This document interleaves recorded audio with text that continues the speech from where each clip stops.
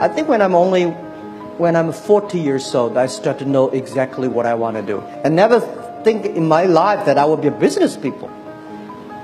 And I never thought I would be a teacher. So I become a teacher, I never thought about it.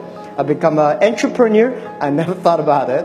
And all the others, I want to be a policeman, rejected. I want to be, even want to be a waiter in the KFC, were rejected. Most of the dreams, you may think about it, but does not work out. Don't try to be the best. Be the first.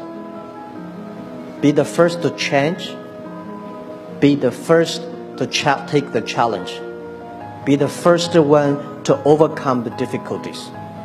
Because the best person, there's only one Olympic champion. I don't think I'm lucky enough to be that. But I can always try the new things and don't give up if I believe it, because you are so unique. Everybody is unique. Be yourself is always the key. This world today is full of challenges and opportunities. 2,000 years ago, full of challenges and opportunities. And I'm sure 2,000 years later, full of challenges and opportunities. There's always, it depends on how you look at it.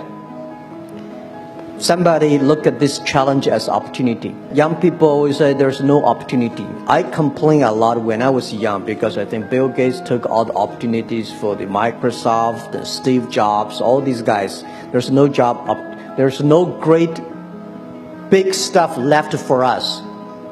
But I think opportunity always lies in the challenges, always lies in the complaints. If you can solve the challenge, you will be successful. The big challenge you solve, the big problem, or the big opportunity you have. I think life is a journey. You come to this world is to enjoy the life, to be happy and healthy. So the day when you leave the world and you say, I'm happy in my life, I'm healthy in this life, because if you're not healthy, you will never be happy. So I believe happy and healthy are the things the human being always looking for. And I think next 30 years, because of the technology, the life science is going to change a lot. And people is going to live longer. But you can live longer, does not necessarily live healthier. So if you're not healthy, how can you be happy? If you live longer, if you're not happy, why you live there?